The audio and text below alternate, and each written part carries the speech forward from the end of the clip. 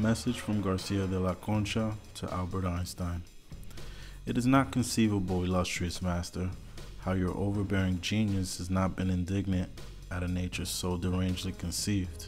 End quote. This message from Garcia de la Concha to Albert Einstein was read at a public ceremony at the Central University of Santo Domingo, Dominican Republic on November 15, 1929, and transmitted by radio to America and Europe. The eminent mathematician and great philosopher Herman Wiles says in his work, What is Matter? Quote, the representation of the electron as a rigid substantial sphere can also be transported to the special theory of relativity.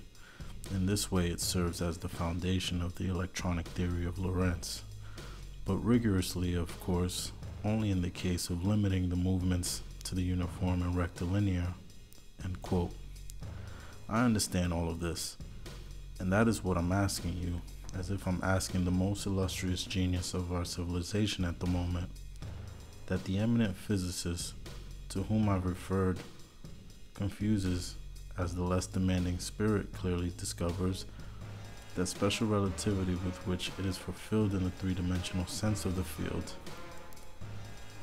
A relativity conceived within that ideology is contrary to the thought of genius, to nature itself, because then time would not have any variation in the electromagnetic exchange if the dualistic theory were a real fact of nature. If the dualistic theory were a real fact of nature, it could not be verified. There would not be, in a word, that excess of inertia by which the electronic field is continuously regenerated by that magnetism, so to speak, illusory of space. What is necessary has been fulfilled.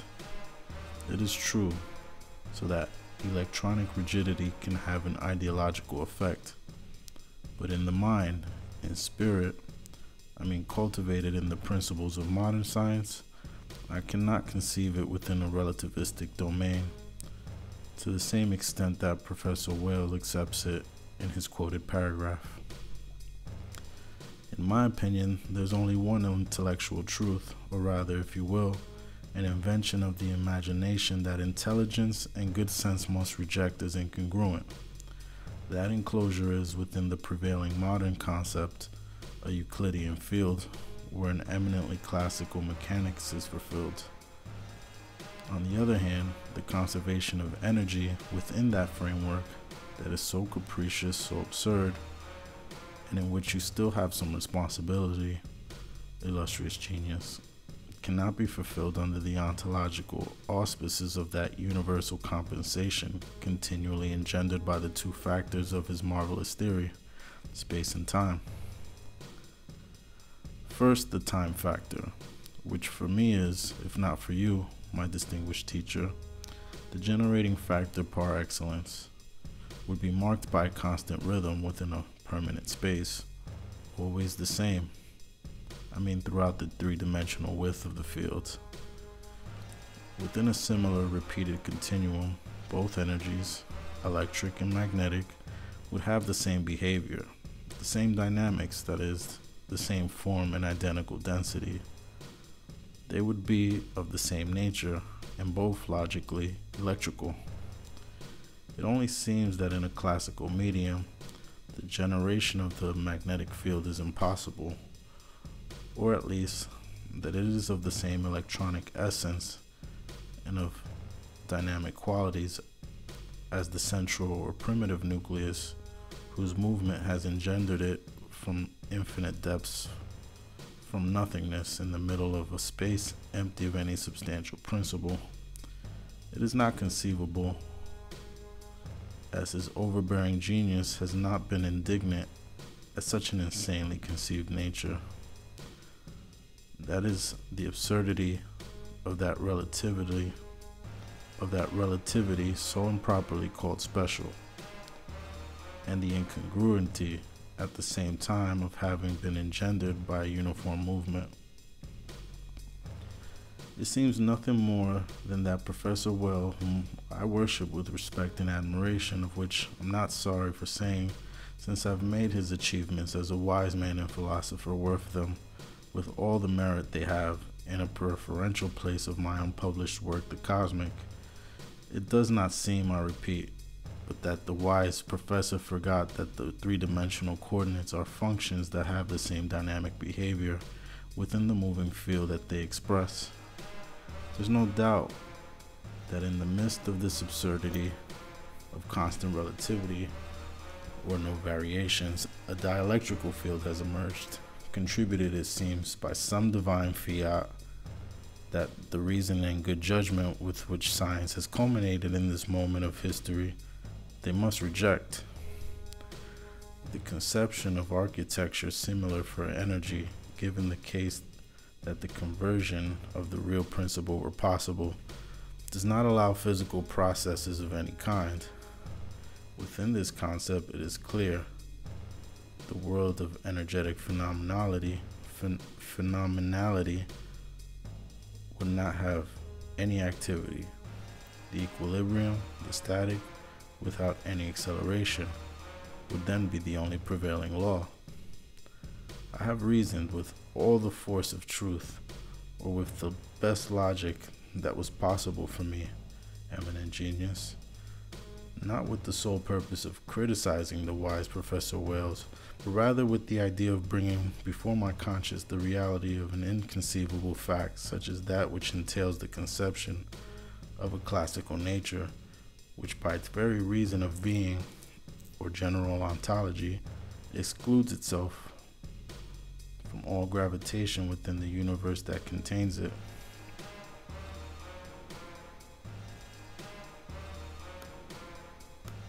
The parabolic mechanics, then, of the Euclidean worlds and spaces is pure phantasmagoria of the disorientated imagination. In this virtue I conclude, but with the precise and categorical conclusion that the electromagnetic theory is inapplicable to the universal gravitation of the fields engendered by the uniform movement, or similarly, that the entire Euclidean continuum excludes itself from all natural mechanics because, according to my work, the form, or the geometric types of all natural mechanics is determined by the space wave, or the unevenness of times through the entire continuum of three-dimensional fields. The application, I repeat, of the electromagnetic theory of the relativistic phenomenon, verified within a variable field, or simply of energy implicit, for that necessity and ontology of the cosmic structure conceived in those terms, that any change introduced in a system of coordinates is contained in a transformation that will have to be by force and by law, all the more dielectric, the more Euclidean the spirit wants it to be in its eagerness for distance. It is an absurdity, and who knows if the most beautiful within the apparent realities.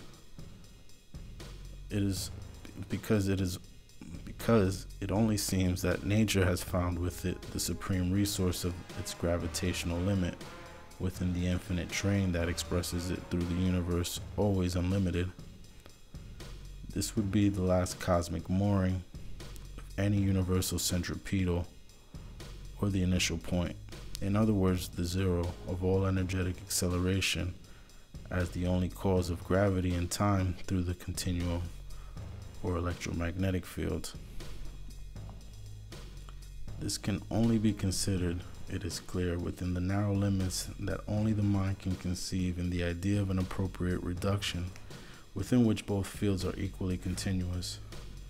However, the genius cannot, no matter how much the vigorous spirit of his great talent wanted it, to transport this event from the electromagnetic fields to the unlimited amplitudes of the great macrocosm. Since every infinitesimal is the infinitely large limit of any second-order internal evolution, electromagnetic theory, therefore, in no enclosure, however narrow it may be, will be able to give us the vision of a single field for energetic activities and gravitational phenomena. It will always be, even if the ideological borders of the purely small, a heterogeneous field in which each electronic element conditions the space and the magnetic measure of its own field in the propitious elemental, illustrious professor, it is rather, if you will, a field of repulsion through which thought can conceive an infinite plenum to the extent of a static continuity without any natural mechanics that characterizes it, without any gravity. It is, in a word, a regular, non-homogeneous continuum, equivalent to a dielectrical field, and where, remember well, no change of coordinates is possible. It is, who would doubt it, a new aspect of the incompatibility of electromagnetic fields with the universal gravitational force in which all expressions of nature are contained. I do not understand, illustrious teacher, how you have been able to assume a responsibility that transcends with so much error in the field of science. The same theory, on the other hand, the dualistic theory of the magnetism and electricity, constrained to its own limits of energy or without any gravitational pretensions, demands, by its own reason of being in existence, the reality of an energetic nucleus, or not, as if it were the firm subject of a substance to the extent of the last electronic block restrained by its own field.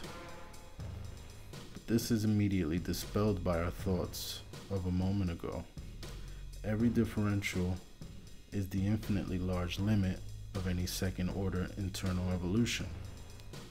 This implies, illustrious genius, eminent sage of all my respect and culture, that intra-elemental electronic dynamics cannot be accomplished without the generation of the corresponding fields, and that, in the end, any space full of its energy will never be able to contain that ashlar. In a word, the electromagnetic theory is an illusion as long as thought supports the thesis of keeping it in the great book of science as an ontological element in itself and different from the space that expresses it. You have had to, with all the strength and power of your great genius, reject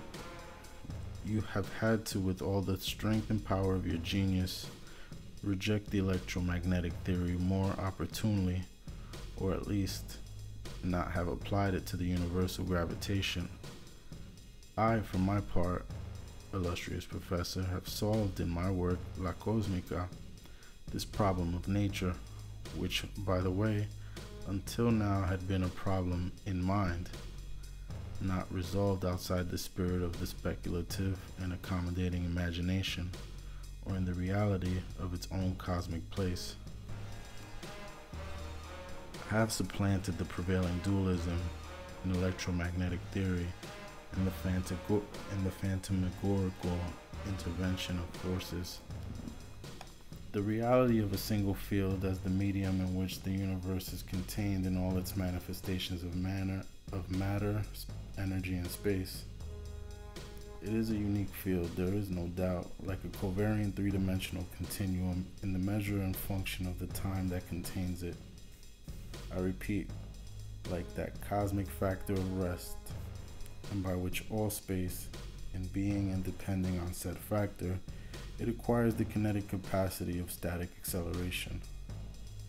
This is the efficient cause, or rather, if you like, the supreme reason of all movement. Without its own motor through said continuum, behold, who would doubt it? In fact, in the mechanical function of that cosmic gap already referred to in this message, it is the wave of space, the natural trajectory, integrated in all its length and shape by a continuous difference of that factor of rest. My time, which are functionally all the sensible manifestations of nature.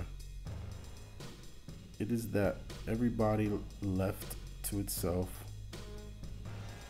does not follow the trajectory from space to matter, but the one that leads it from one time to another time, and that relativistic train essential for the mechanical reality of cosmic processes.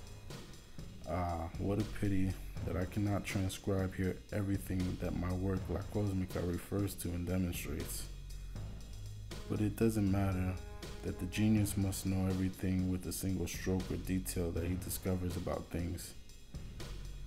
My covariant three-dimensional continuum fundamentally expresses that all four-dimensional space is superfluous, or what amounts to the same thing, that it only determines an external circumstance of nature, a coordinate without any graphic representation of the general scheme that originates it from before thought.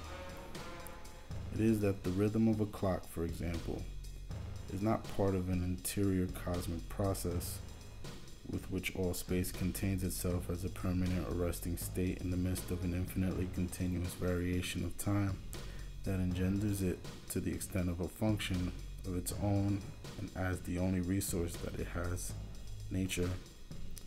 To determine this class sensibly is a contribution from the universal medium to the extent of a differentiation of its geometric shape. A simple field, for example, does not exist in isolation or without an energetic nucleus as its own solidly firm base. Behold, O marvels of the great power, how reason can so easily pass from space to energy.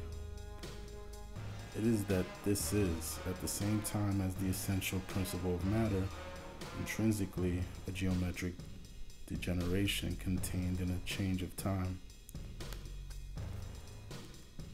And we can now say that it has arisen before our consciousness as a contribution of the universal medium, matter, which is always, without a doubt, the predominant cosmic center of an entire cosmic center.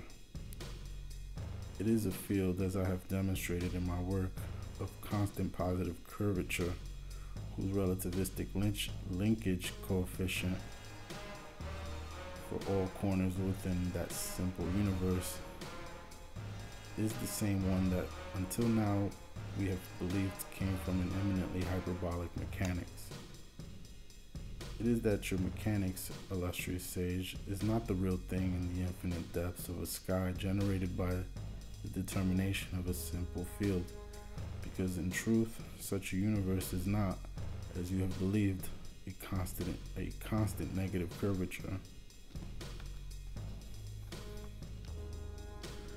Every isolated field is therefore an elliptical continuum terminated intramaterially or intracosmic, or by intracosmic zones of the predominant center and towards the limitless by the purely spherical.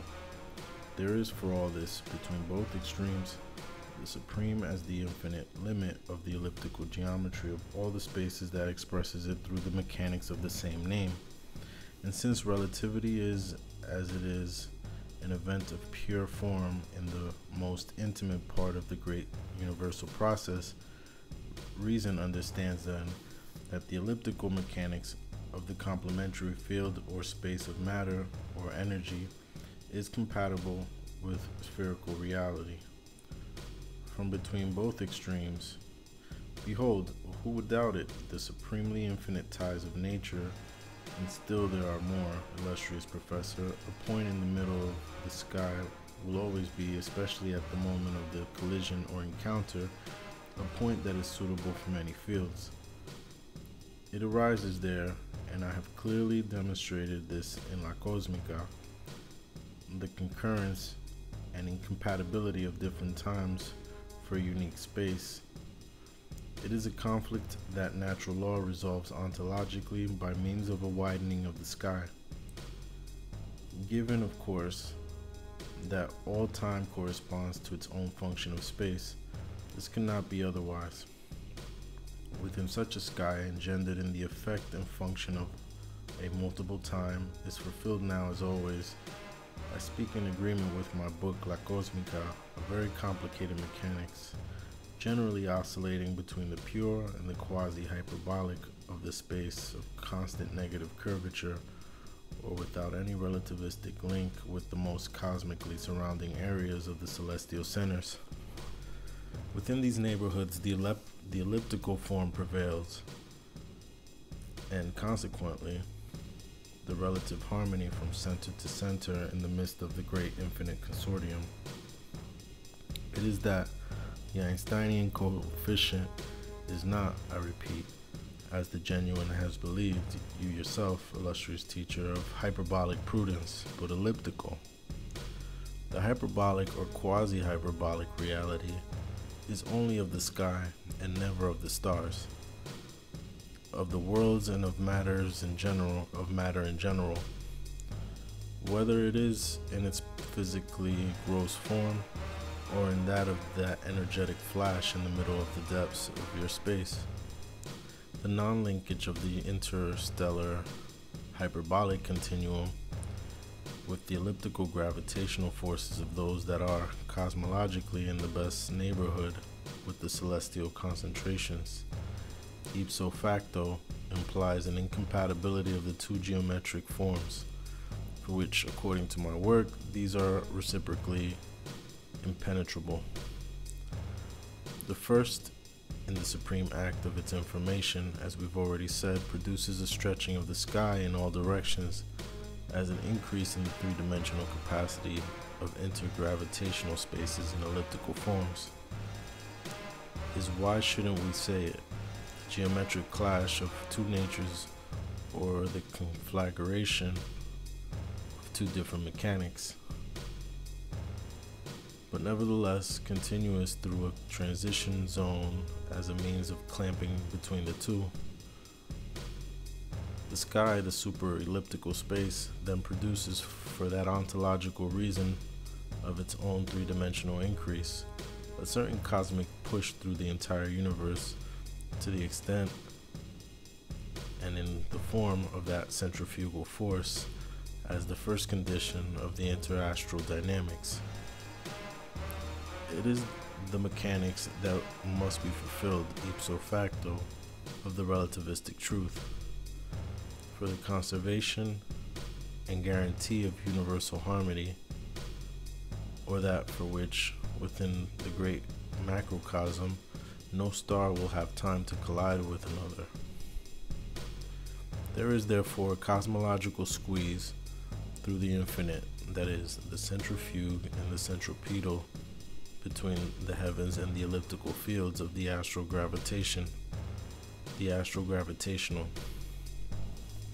This is how Newtonian's gravitation, which has all its formal validity in Einstein's relativity, has however no truth within a purely relativistic universe. The statement of the law that expresses it and the numerical value of the masses are therefore very different, and all the modifications in this respect must come according to what is referred to and demonstrated in my work. I have demonstrated in it the classical falsehood of universal gravitation, and even if you like, the cosmic impossibility of determining planetary masses. It is because as long as the classical concept is sustained within the realism of modern science, the dynamics of celestial systems only implies an inconceivable absurdity. But the weights, however, with very little sensible error, can be accepted as a non-incompatible cosmological truth. This work, which is the same one to which I have referred to my work, illustrious teacher, and which I've allowed myself to cite so many times before you, includes, after having demonstrated the Pythagorean form of Gaussian means, 1,000 more things that I cannot make them explicit here because that would undoubtedly exceed the limits of this message. In the meantime, illustrious genius, receive the respect and consideration of a server who must always answer you with these simple generals of truth, with these simple generals of law. Osvaldo Garcia de la Concha, professor of the National University of Santo Domingo, Dominican Republic, former director of the Superior Normal School, Santo Domingo, November 13, 1929.